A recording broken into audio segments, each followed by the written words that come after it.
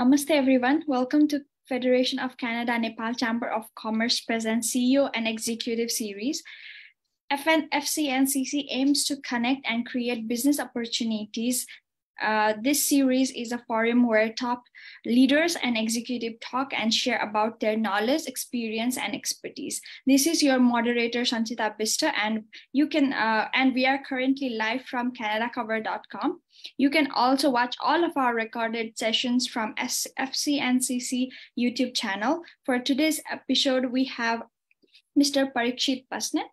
Please welcome Mr. Parikchhit Basnet, Youth Entrepreneur Coordinator of Federation of Canada Nepal Chamber of Commerce, who is successfully operating multiple businesses in such a young age. He is the founder of Mint Avenue Inc., Elite Email, and also Airbnb Superhost. Additionally, he runs the podcast Keeping It Real. He travels so many countries and live a life with style and passion. Welcome to the 9th episode of CEO and Executive Series, Mr. Parikchhit Basnet. Thank you very much. I am very honored to be here. Okay, so let's start with the questions. So people are always taught to work hard in school, to get good grades and get a good job. So what it takes to be a youth entrepreneur and create job for yourself rather than finding one for you? For sure. I think the main thing is, just depending on yourself, right? So a lot of times when we want to learn things, we rely on schools and people to teach us things. But if you want to create your own opportunity, you have to be in control. So you have to go out of your way and learn. When I was younger, as much as I learned from school, I learned a lot just searching on the internet, watching YouTube videos, reading books, like so many of these books that I bought. I just started reading. It wasn't like a school project. I had to read. I actually went out of my way to learn and study these. And I think that is one of the main thing is just kind of being self-dependent on yourself, relying on, not just relying on formal education, but also self-education. And a huge thing as well is understanding that this is possible, because I believe, especially in our culture, we sometimes are so fixated on go to school, then go to college, get a degree, then get a job, and then, progress in that job and you'll be successful. But, that's because of the internet, because of all the changes that's happening. There's so many opportunities out there. So, we don't have to just stick to, one thing, right? One way of life, one route. There's so many unique routes you can take, and those route will come to you as, as you are learning and as you are taking, being more dependent on yourself.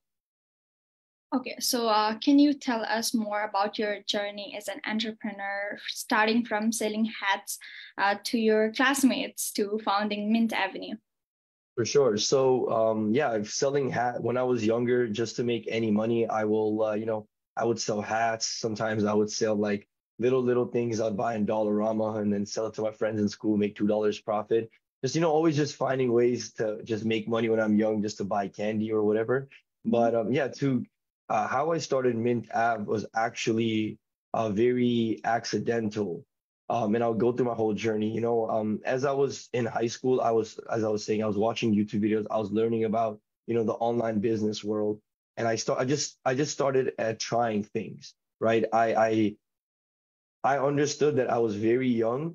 I don't have that many responsibilities. And this is the time to take risks. This is the time to try things out, because, if I'm trying to start new businesses when I'm older, when I have, a lot of responsibilities, it's going to be harder for me to do so. So I started off first in e-commerce. I was running my own online e-commerce shop. And, while running your own store, your own business, you have to play a lot of different roles and you have to learn a lot of things, right? I had to learn how to do customer service. I had to learn how to do advertising. And one of the things I learned was email marketing. And what happened to me was that one time someone came to me and, they were making a lot of money and I wasn't really making that much money. And I saw that, I can help them out, do this, email for them, because a lot of people weren't doing email marketing for their stores, but I was. So I would convince them that, hey, this email marketing thing is actually very helpful for you. And for, the person, they were a little hesitant if they wanted to work with me or not, but eventually I convinced them. And that I remember he paid me $2,000 to write emails for him. And I was so happy because I thought, oh my God, like someone paid me this much money to write emails. But what also happened was that those emails made him 12,000 that month. So yeah, it was a win-win, right? I won, he won. And ever since that, it just sparked a little, little light in my brain. And I said, okay, I'm just going to continue doing this because this is what business is, right? A business solves a problem. I saw that a lot of e-commerce owners, online business owners had the problem of not doing email marketing, not knowing email marketing, and I provided the solution for them and got paid because of it. Okay, so you are the leader in e-commerce email industry and also the founder of Elite Email, generating 16 million email revenue, right? So how did it come to that large number? Mm-hmm. Honestly, I think I was one of the first ones in the e-commerce industry to start talking about email. So eventually I started becoming the email guy, right? So whenever you would think of email, you would think of Parikchhit, or as I go online, Splash, right? So just being one of the first ones out there, a lot of people were, instead of, in business, usually if you want to get business, you have to go out and reach out to people and, like convince them to work with you. But what I was focused on was branding myself as the email guy. So when people need emails, they come to me. And a lot, just from that first couple of people came and they wanted my help with emails.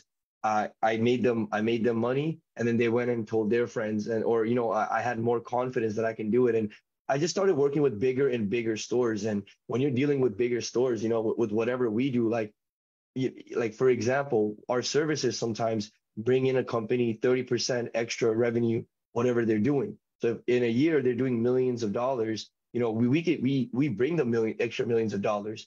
For example, last month, one of our clients, our company that we work with, they did $1.2 million in revenue, and 400,000 of that was email revenue, right? So from our company. So it first started as me, then I built a team. Then now, I have people that do emails for me that are way better than me at emails. And starting from me to that first time where I made that person 12,000, it just grew and grew and just added on and added on, because I've been doing this for almost 6 years now, right? So every year is just compounding and compounding and compounding, and we're just like growing. So yeah, like that's how we've been able to generate that much revenue.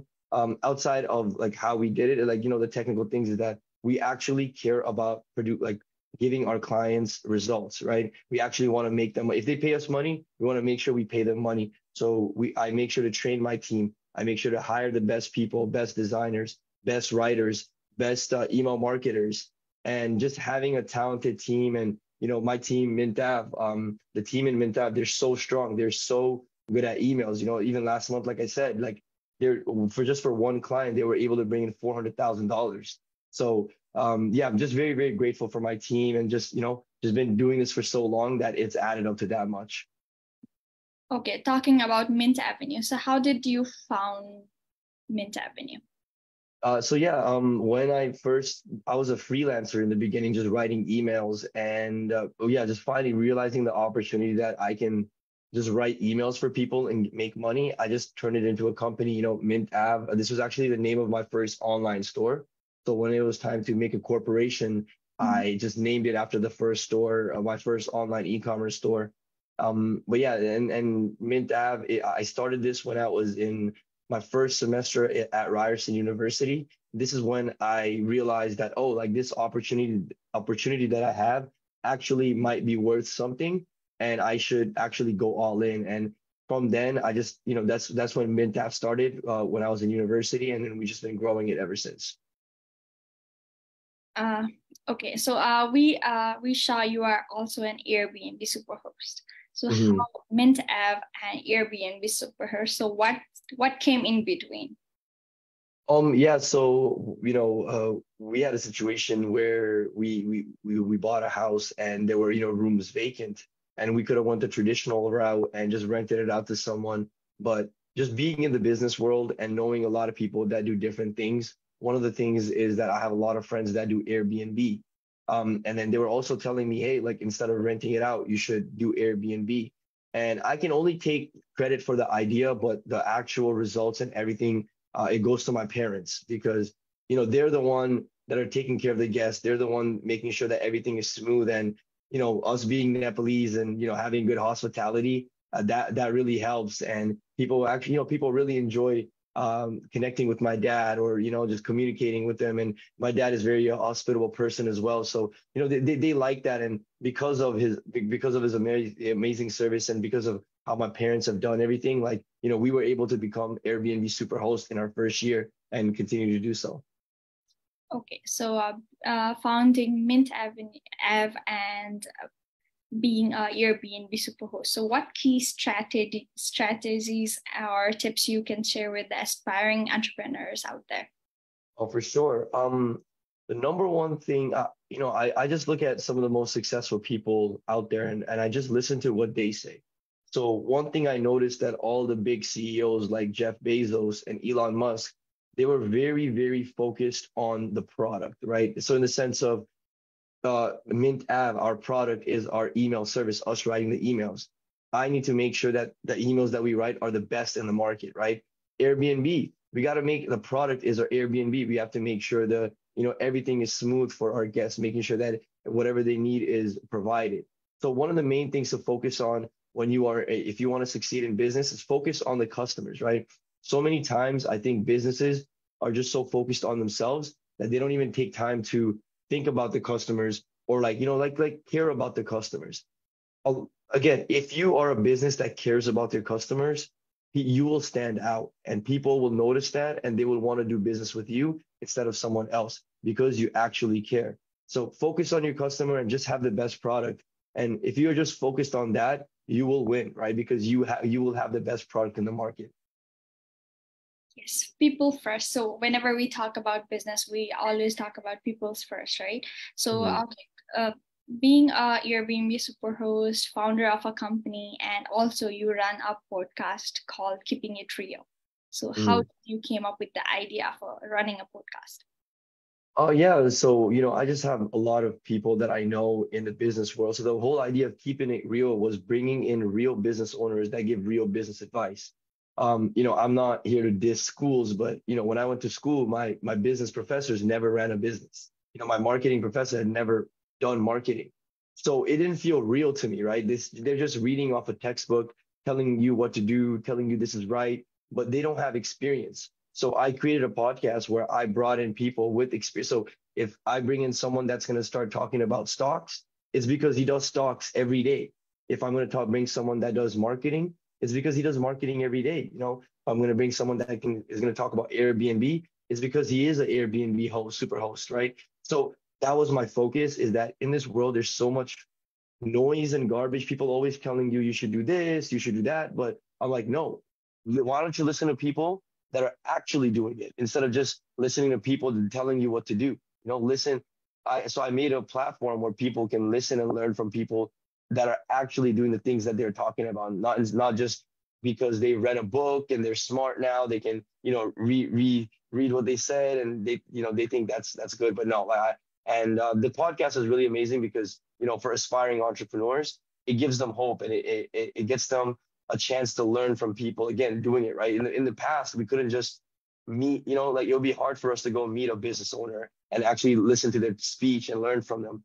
Because online now we're able to do so. So just having that platform, it has been huge, and it's been very beneficial to people that have listened to the podcast. It's great, like learning from the people that are actually doing stuff, right? Mm-hmm. So how do you balance everything around, like, your multiple businesses and your podcast and even your personal life? So how do you stay focused on life? For sure. It has a lot to do with just kind of staying organized. And I'll be the first one to say that this is something I still work on, just being organized, being more proactive with your time instead of reactive. So, when tomorrow comes, I should know what I'm doing each hour. Or, if I have a meeting, okay, I got to do this instead of, oh, this happened, I got to do this. Oh, wait, there's this fire. So you got to just be proactive with your time, in control of your time, be very purposeful with your time. It surprises me that people don't know what their day is going to look like the day before. That to me is someone that's asleep. You can't be asleep. You gotta be proactive. You have to know, hey, like tomorrow in the morning I have this, then afternoon I have to work on this, then evening I have to, do this. Like instead of, oh, I woke up, oh, what's in my mind? Oh, wait, someone is yelling at me about this. Let me work. You know what I'm saying? So you have to be proactive and organized, and also, to be honest, like none of this is possible again without my team, right? I'm only one person.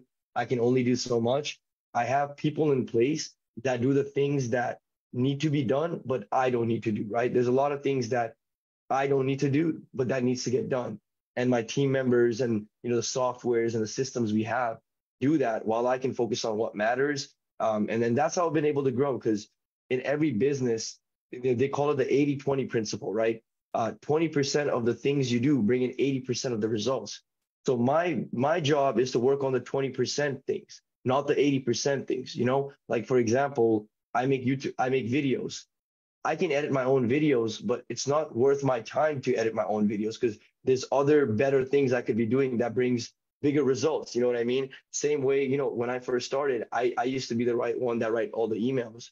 But now if I want to grow, I can't be the one trying to grow and writing the email. So I had to bring someone that does it for me. So yeah, just having talented people by your side that are just helping you execute what you are trying to do is the way I've been able to do all these things. Okay, yeah, that's great. So, can you share more insights about your podcast? What topics do you cover? Is it just about the business people or anything else, other people, personalities as well? Yeah, I try to bring in people that just do different stuff. I brought my friend that's very spiritual. Then I've also brought my friend that just is an amazing salesperson.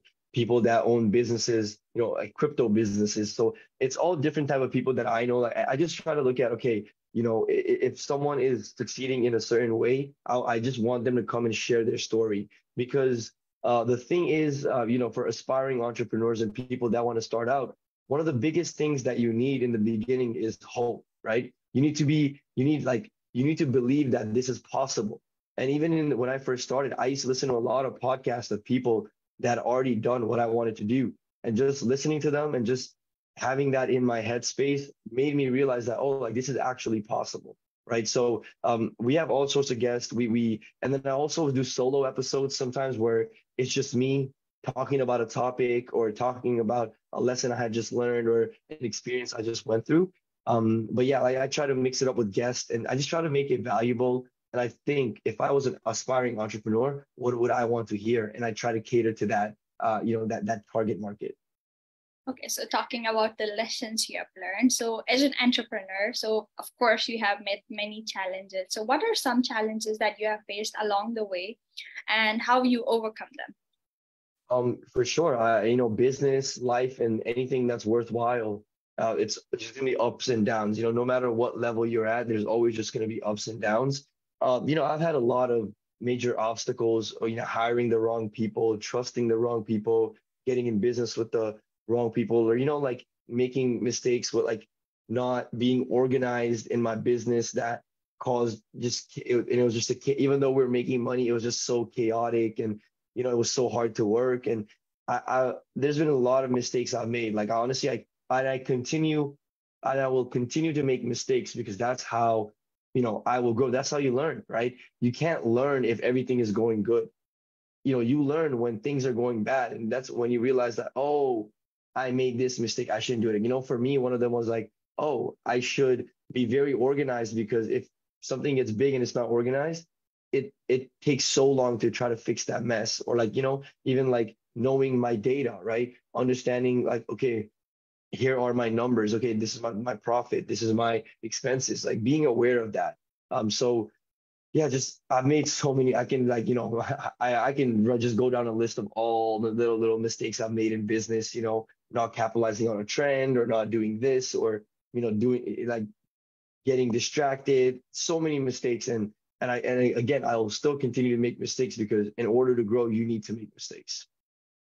Okay. So, how do you stay up to date with the trends and developments that happen in the day-to-day life and in the e-commerce and marketing industries as well? So, are there any specific resources or strategies you use to continuously expand your knowledge and skills?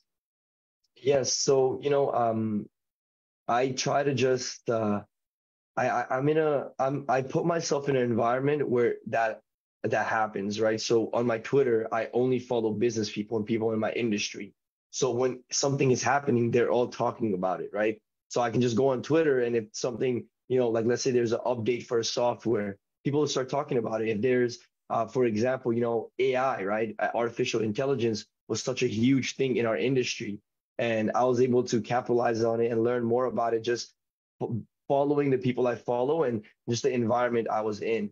And I do believe, like, depending on what subject you're trying to study, books can be outdated because, especially our industry, right? If you try to write a book about our industry today, by the time it's published, it's going to be obsolete. It's not going to be useful. So I try to, watch videos and of people that I know are, staying up the trend. And there's so many, we live in the information age.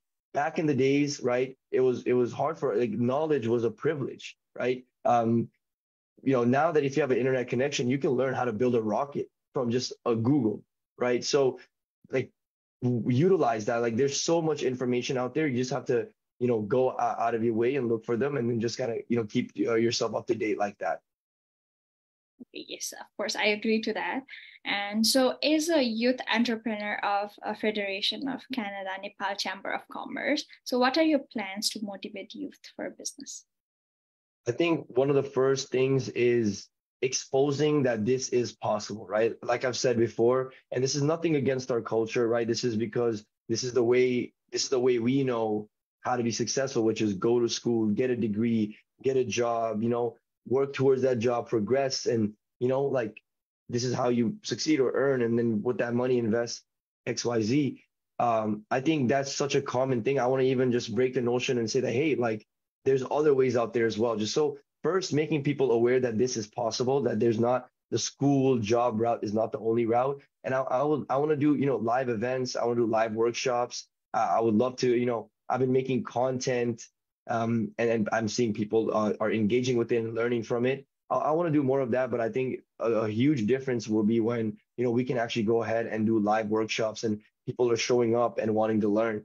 And in the Nepalese community, I think entrepreneurship's not a huge focus because, again, we're so programmed to go to school, get a job. But I think once we start exposing the opportunities, letting people realize that, hey, like, times have changed. There's people out there just, working from home, making $10,000 a month because they know a skill or because they know something that's the latest trend, right? It's not just, hey, go become an engineer, doctor, lawyer, accountant. That's not the only way. So I want to expose other opportunities and, hold live workshops and make content for cater toward the youth of, the Nepalese youth, so they can start, coming up with ideas of, okay, well, what can I do? How can I utilize this? And how can I, like, take risk and try different things? Who knows? One of the things might work out and actually end up, being something worthwhile for them. Yeah, and it's sometimes it's just one click that motivates you towards something great. And like, when one has been doing one thing for so long time and you try something new and it worked, so that's super nice. And apart from that, apart from the business, apart from the podcast, so are you involved in any social activity, charity, or anything like that?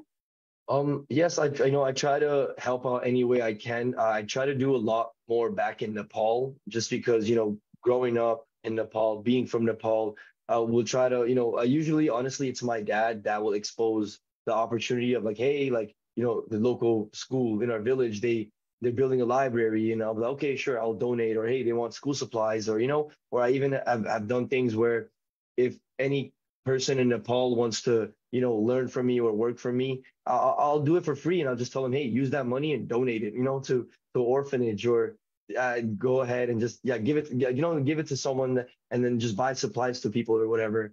So I try to get involved in that way. I still have a long ways to go. Like, I do want to do this at a bigger scale in the future, not just in Nepal, but just, like, even Canada, and even help out. Like, a huge focus for me right now will also be just helping out. There's so many young Nepalese people coming, and just helping them out, and, showing them the way. And I've already kind of been in connection with some of them, and it's awesome just seeing their excitement and just seeing, like, them then feel like a little hopeful that wow, like this is possible. Like, it's not just like the international students struggle. They can actually do business stuff as well. Okay, so now there's a question from audience. So can you do SWOT analysis of hospitality industry? The thing is, right, I am in the marketing industry. Uh-huh. I am not like I know a little bit about the hospitality industry. Again, like I said, I'm the ideas person. The Mhm. operations is my parents. If I try to give you advice on hospitality industry, I would be lying to you because I'll be telling you something I don't know much about. So I don't know enough about the hospitality industry or have taken my time to study, get experience, and get data to give you the right conclusions. Because if I'm saying anything about it right now, I would be talking out of, what I'm saying? I'll be just repeating things that even I don't know if I'm sure. Anything marketing, emails, e-commerce related, I can actually talk about, but hospitality industry, not so much. That's fine. Mhm. So moving towards the youth, the newcomers here, the students. So what advice would you like to give them to get involved in businesses or to try something new out of their comfort zone? Focus on skills, focus on learning and just developing skills. Because even the example I gave you of the first person that paid me $2,000 to write emails, you know, they say luck is when opportunity meets preparation, right? So if you are learning, if you are gaining your skills, you are prepared. And one day when an opportunity goes by, you realize, oh, I can capitalize on this. So learn and just focus on getting better at a skill. You know what I mean? And there's so many skills and I would focus on high income skills, right? Like skills that are in demand that have low supply. So, marketing is one of them. Not everyone is an amazing marketer, right? Not everyone is even like now I'm even noticing video editing, right? Good video editing. If you're really good, you will get opportunities and that could earn you more than a job, a full-time job. It can be a six-figure a year opportunity. So just learn skill, just learn. Like, especially if you're young, learn. Like, this is the time to take risks. When you have a family, when you have kids and a wife, like that, you won't be able to take risk and you won't be able to try things then as much as when you are young and you have this freedom and try things and fail. Like, I think so many people are scared of failing and that's why they don't grow, is because they're always so like scared and in their comfort zone. But if you want to go to the next level, you have to fail, right? Like for me, I had to it was impossible for me to speak to a camera or even get on a phone call, right? But I had to make videos that were bad. I had to, like do things that suck at doing things that I want to do to like get better. And eventually, getting better is what just helped me, succeed with this. True. Even we face that in our daily life when we listen to our recorded voice, like we feel awkward, like I cannot do Hmm. this, right? Hmm. Yeah. Okay. So looking ahead, so what are your future goals, aspirations for the future, both personally and professionally? For me, I look at everything I'm doing right now as the vehicle towards the bigger things I will do when I'm older. And I've always said I think the biggest things and the biggest impacts I will make will be back home in Nepal, right? Like right now, I'm just very grateful that I was able to come to Canada at a young age, learn about how things work, be in a position where I've been able to provide for myself and my family. And right now, everything that I'm doing with my Airbnb, my businesses, all these are just going to help me, again, skills, right? Help me learn and help me get better at doing things. So in the future, when I go back to Nepal and, want to do something, let's say my main focus would be like, like an education industry or something that I can go and just, I am skilled and I'm ready to do so, right? So my future goals has a lot to do business wise. I do see myself and I don't know when, I'm 23 only, so I have a lot of time to go, but maybe in my 30s and my 40s, I definitely see myself just, going to Nepal and seeing, okay, like, with the knowledge and the capital that we have from, Canada, US, all of it, like, how can we go back to Nepal and make a change? Like, that's a huge focus for me. Outside of that, personally, just becoming a better person every day, a better son, a better leader, a better boss, a better friend, a better brother. And just, yeah, just, I still want to travel the world, explore different areas and just, continue what I'm doing and just, let life do its thing. Just uncertain, but yeah, just exciting times.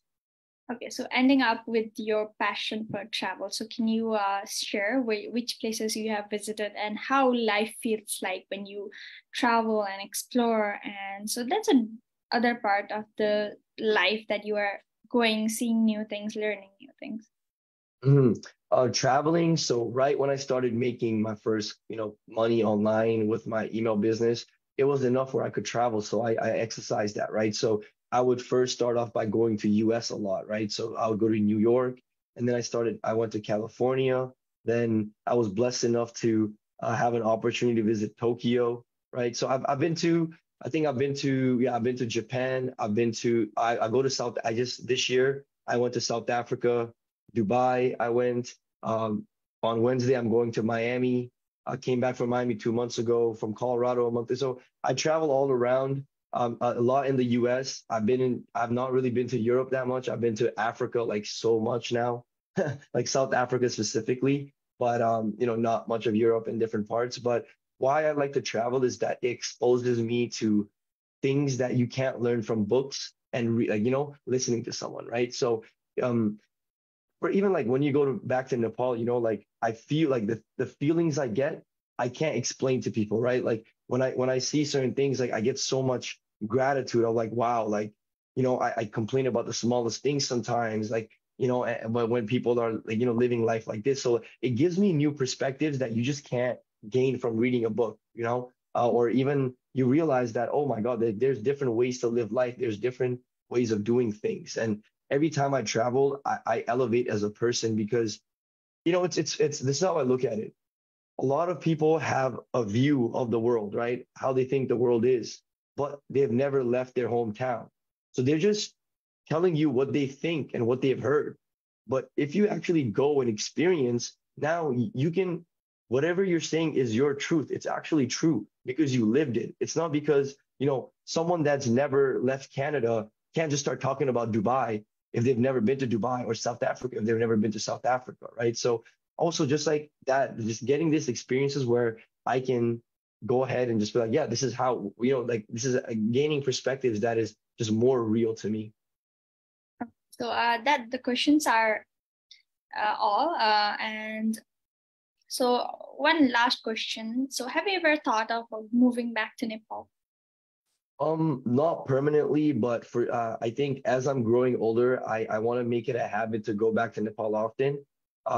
Actually, next month I'm going to India, and while I'm there, I'm gonna just make a quick trip to Nepal, just because like to see family, but just always stay in touch with like my motherland, where I was born, where I'm from, and even though I left Nepal so young, so there's so much about Nepal I've yet to explore, yet to learn about, yet to do. So I love going back home. It makes me feel very like fulfilled and whole, and I will always continue to go back to Nepal. Moving there permanently, I don't know, but I do see myself going ever so often, especially once I start doing business there. I know for a fact it'll be a consistent thing. Okay. So true, we feel connected where we belong, right? So Mhm. the questions are all. So thank you. And lastly, we'd like to thank all of our viewers joining us live Thank from you. ChinaCover.com for your continuous love and support. This is Sanchita signing off. We will join you next Sunday, 10 a.m. with another inspiring guest. So thank you so much. Thank you, Parikchhit. Thank you.